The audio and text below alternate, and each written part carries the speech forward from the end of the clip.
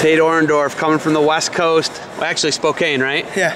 Coming over here to Akron, Ohio. Beautiful Akron, Ohio. Way better than Spokane, I'm sure. Yeah, it is. No, I don't know. It's being, coming from the West here. You got to come to the Midwest a lot. You're in PA a month and a half ago at Flow Nationals.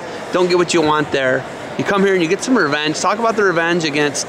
You had revenge in the finals and then revenge in the semifinals against Vo in the semifinals. He beat you in the semifinals of Flow Nationals. But talk about the revenge factor this weekend. Well, I just went hard to work, and I don't know. I was looking for revenge the whole time I was training from Flow all the way to here. And those are the two guys I had lost to. I've only lost twice since Fargo. Those were the two that I've lost to. So that's a big deal. Whenever I'm talking to guys who are from the West, whether it be the West Coast, whether it be Montana, Idaho, Washington, doesn't matter. You guys have way more travel than these kids from Ohio, Pennsylvania, Jersey, Michigan. They're right in the hotbed of wrestling. Doing all that traveling, taking a flight here, it's a day of travel for you. And a lot of people don't realize that. I realize that. I go out west a lot, but does the travel get to you? Yeah, for sure. We were on a plane ride. It was miserable. There was a lot of turbulence. And I was just like, I was thinking for a second, what am I doing? But then I realized it's all worth it. It's definitely worth it to get that much better. Not cutting weight, how awesome is that?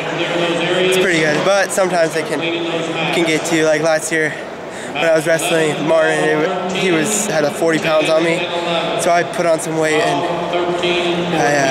it was a lot easier. I could handle him way better. Do you feel like Western states, the West Coast doesn't really get a lot of respect when it comes to high school rankings and high school wrestling? For sure.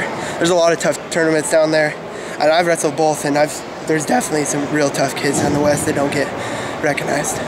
Carrying this momentum from Greco-Roman, winning, Fila Cadet Greco, taking that momentum into tomorrow's freestyle. What do you got to do to capitalize off this and keep the wave rolling, I guess? Well, it's a big transition from getting your hips in to getting down in a stance, so I guess just carry. I'd still like to throw in freestyle and carry the momentum still.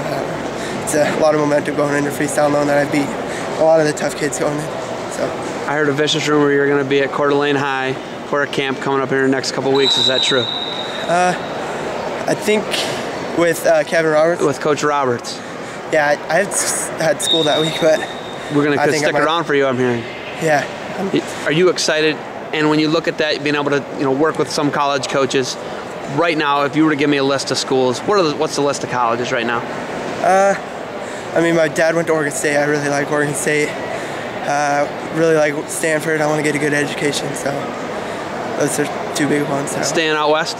Yeah, but I'm not closed to any other schools. It's still wide open. So. Tate, you got anything else for me? No.